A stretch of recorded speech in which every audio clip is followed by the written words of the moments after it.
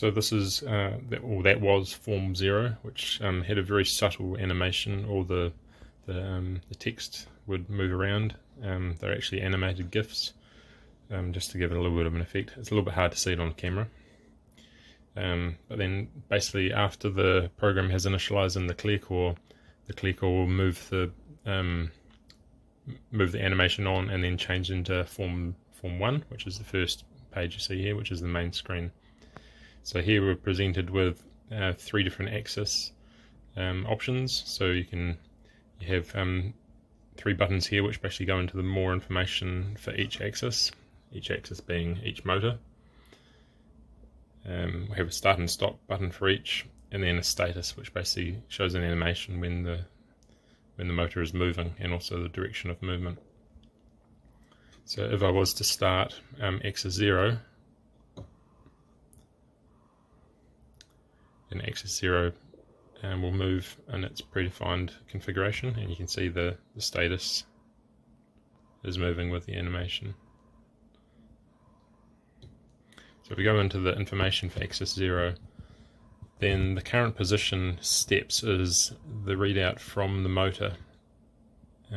Each motor has an encoder in it, and it will basically tell you the exact position of the motor. And so the move distance here is basically setting where this is driving to, and then goes back to 0 again. The velocity is the speed that it's going to drive at, based on the acceleration for the ramp up and ramp down.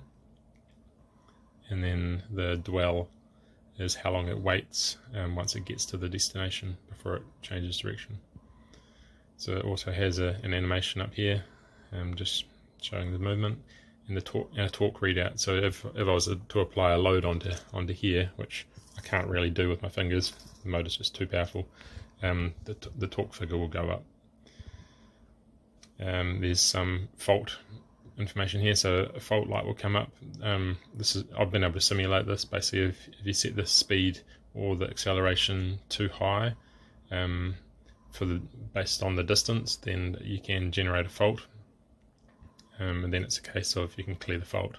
It also requires you to stop the motor or change the parameters before you start it again, otherwise it will just do it again.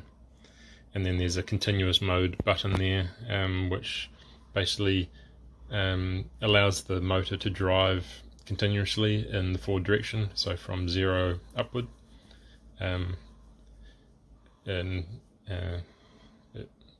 It takes over from the normal programming, which is the forward and backwards movement based on the steps, the distance and the dwell. So if I was to do that now, it just stays driving in the forward direction. And this particular position counter is 16 bits, so it only counts to 65535.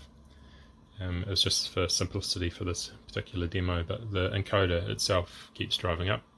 So if this widget was to be changed to some other readout, then we could continuously read whatever the ClearPath motor is actually outputting. So then you disable the continuous mode, and then it will drive back to 0 again. And once we get into range, the LED digits will start reading correctly again.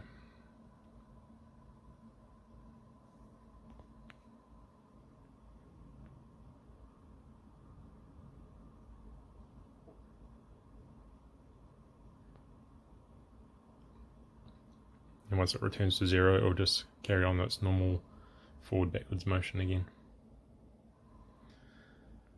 So each of the parameters here for distance, velocity, acceleration and dwell can be changed. So if you click the edit button, then you're presented with this screen, which is common for all of the parameter changes.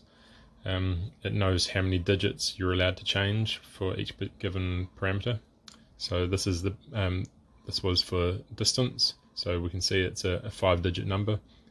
So if we go into here, I can change this to say 15,000 and push enter. And then now it will drive to 15,000 and back to 0 again. So for the velocity and acceleration, they're 4-digit numbers. So if I click edit on this, then it will only allow me to enter 4-digit numbers. So say I wanted to do 4,000, it won't let me do 40,000, for example. If I want to change my mind, then I can change it and then push enter. So now the motor goes a lot faster. And it's the same deal for acceleration and dwell.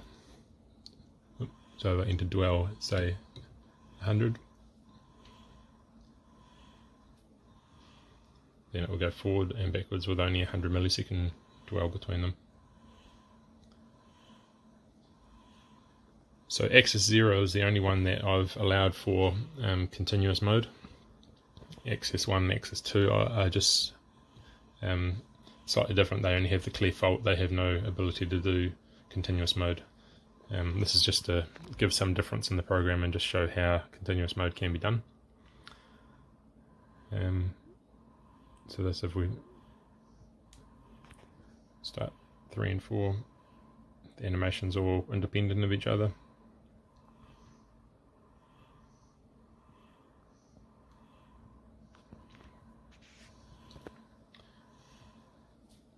We can stop all 3. Oh, I must have missed that one. So you can start it just by swiping on all 3 buttons. And same for stopping.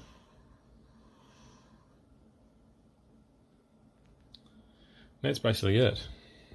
So yeah, this adapter makes it easy to connect the 4D module to the ClearCore.